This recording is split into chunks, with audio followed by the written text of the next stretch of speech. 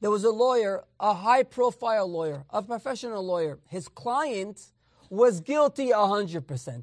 Embezzlement, fraud. I mean, all the witnesses were lined up to testify against this person. He's guilty. So the lawyer doesn't know what to do right now. The judge sees the dilemma in the eyes of the lawyer and in the client. The judge tells them, please approach the bench. They approach the bench. The judge tells them, look, go into my chambers right now. He tells the lawyer, go into my chambers right now with your client. Give him the best advice that you can. Because all the books are open against him. Give him the best advice that you can. Sure enough, the attorney goes with his client into the room. They're there for half an hour. They're there for an hour.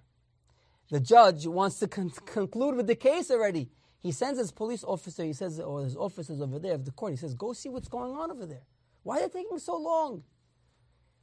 So the officer goes in, he sees the lawyer sitting down by the desk and the window open. He says, no, where's your client?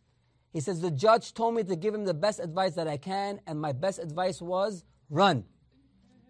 Go, flee, because everything is against you right now. The only thing you could do is make a run for it. That's the mashal Rabotai they bring about what happens to us by Yamim Noraim, by Rosh Hashanah, by Kippur.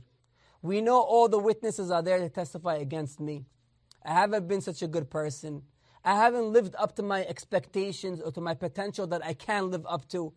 So Hashem says, I'm giving you a word of advice. The best advice that you can take from me is teshuvah.